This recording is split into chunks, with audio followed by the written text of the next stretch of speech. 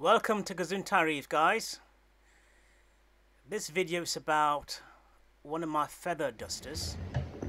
Yesterday I noticed that the body of the worm was coming out of its tube. So the feather you normally see is a crown of worm that lives in a tube, and it is both a feeding apparatus and a breathing gill. The crown of the feather duster is composed of a series of feather-shaped rays called radioles. The radioles are arranged in two half circles that form a funnel shape in many species.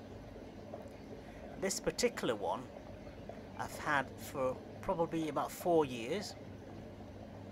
I have about a dozen currently in my tank, and this one is one of the youngest.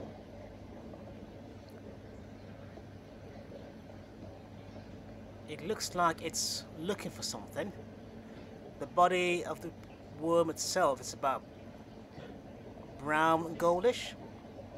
Here's another one to the right of it, looking healthy.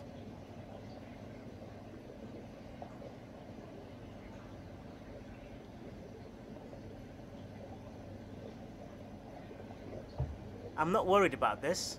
I think this is normal behavior. Once in a while they will stick out their bodies a bit more outside of the tube itself. If you look to the left, I have my two Paratus coral with my feather dusters on those, and another feather duster which is kind of greyish looking, a bit like my beard. I love these creatures. Apologies for my fish, they always tend to photobomb when I'm doing a video of my tank. That's my Jardinay. Absolutely beautiful species. Oops, there you go again. Thanks very much. Now get your butt out of my sight. Come on, move it. So there you go. These creatures are fascinating. I absolutely love them.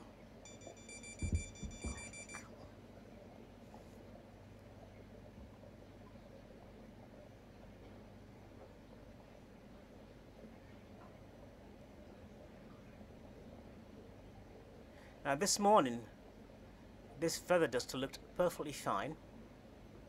Its body is now back inside its tube, and it's feeding okay. Like I said, I got this really tiny.